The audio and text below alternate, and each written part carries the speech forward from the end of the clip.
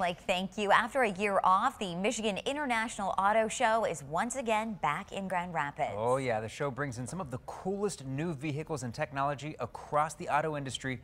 13 on your side's Joshua Vincent live at DeVos Place. Josh, what's your favorite vehicle so far? So far, Jay, I love classics, and this is a nice electric classic. Do you see that? Wow. When you come down here to the auto show, you can also visit the car museum. And to tell us a little bit about that, I'm joined with Jay. Jay, good morning. How's it going? Good morning. It's fantastic morning to be out here today. It is. Tell us about this classic car that you're in. Like, this looks nice, and it's electric. It's electric. It's a 1903 Columbia. Columbia was known for making bicycles. This is a 1903 Columbia electric. It's basically a carriage with an electric motor underneath it. It's even got leather fenders, whole works. There's only 3 of these known to exist. We have one, the Smithsonian has one, and there's one in the Great Britain area. And tell me, so if someone come down here to the International Auto Show, they can actually get in one of these vintage cars and ride around? We'll let them get in, we'll give them a ride.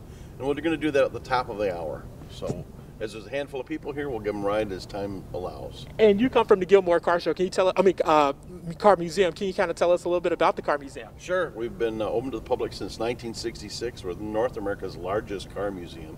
We have we display about 400 cars at any one time, but we've got a little close to 600 in the collection, always growing. And what we brought this time are all cars that are recent donations, things that people have given us. So the car you were in just a few minutes ago was 1931 Marmon. Very, very rare car. That car could outrun the Duesenberg. In fact, it's the car Marmon won the very first Indy 500 in 1911, and they invented the rear view mirror. So every time you look at traffic behind you, you can think of Marmon. And we have one up here, a pretty rare car. That is awesome. Thank you so much. And again, guys, all of this information about the International Auto Show is on our website, 13onyourside.com. If you want to come out, you can come out at 11 o'clock today. And again, I got all that ticket information in the story.